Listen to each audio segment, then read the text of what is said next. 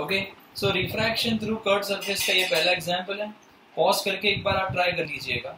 Okay, चलिए मैं आपको बताता हूँ। तो यहाँ पर क्या बोला है, light from point source in air. So here there is a point source in air falls on a spherical glass surface. तो ये एक spherical glass surface के ऊपर जाएगा, तो obviously source अगर बाहर है तो ग्लास का spherical surface कभी भी convex वाला शेप ही फेस करेगा उसको। ओके, तो ये यहाँ पे आने वाला है।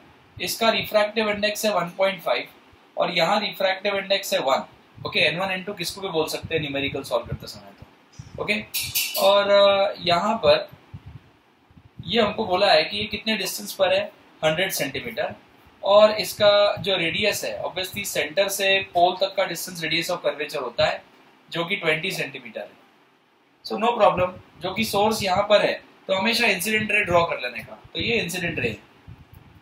Now I will write the formula N2 upon V minus N1 upon U is equal to N2 minus N1 upon R।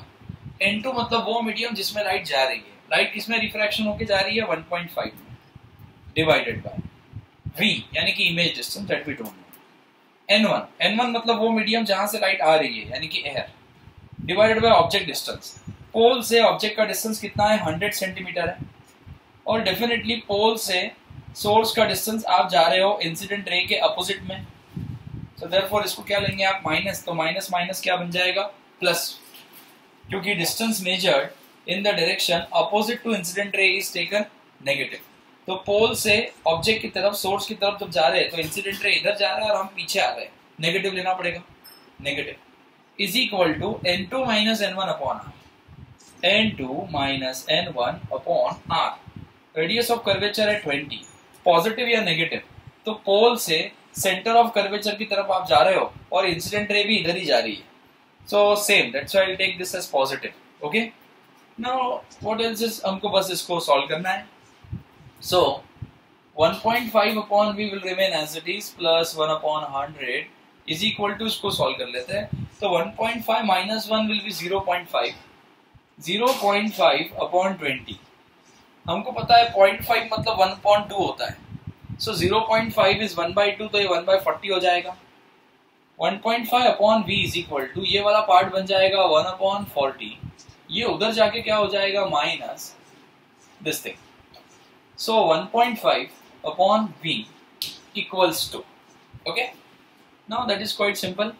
And on solving अगर हम इसको इधर भेजते हैं, सो 100, और directly I can write 100 minus 40 will be 60 divided by 40 multiplied by 100. So this 10 and this 10 get cancelled out, or I can very easily write कि V equal to, so 400 into 1.5 is equal to upon 6 equal to V. और if you solve this, तो हमको पता है 4 into, so 15 4 60 होता है और 0.1 के बाद रहेगा, है ना। तो obviously how much this multiplication will be, so 15 4 is 60 and this 0 6000, but 0.1 के बाद 600 अपॉन 6, तो आंसर कितना आ रहा है, 100 सेंटीमीटर। ओके, यहाँ तक आई होप सबको यहाँ तक समझ में आया ना। Okay, so you can easily do this, 600 upon 6 will be 100 image, but our answer is getting positive. It means image is formed on this side, right hand side. That's it. Okay, thank you.